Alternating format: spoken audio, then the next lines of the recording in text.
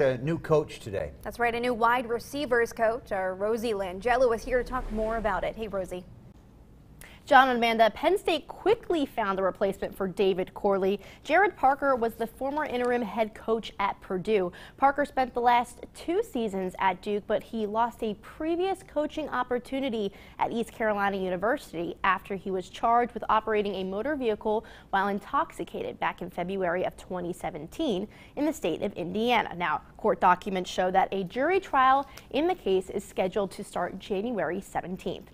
We reached out to Penn State Athletics for a statement, and they said during the hiring process, Gerad Parker was forthcoming and contrite about the personal mistake he made in 2017 and is willing to be held accountable for his actions. We are confident he will be a great addition to our team and look forward to his joining us.